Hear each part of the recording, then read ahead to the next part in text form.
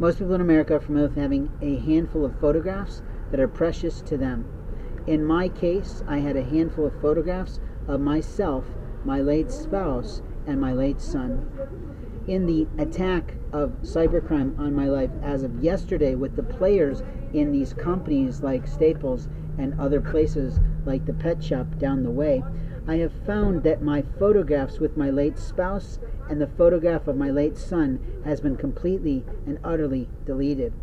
I don't believe I can get another one.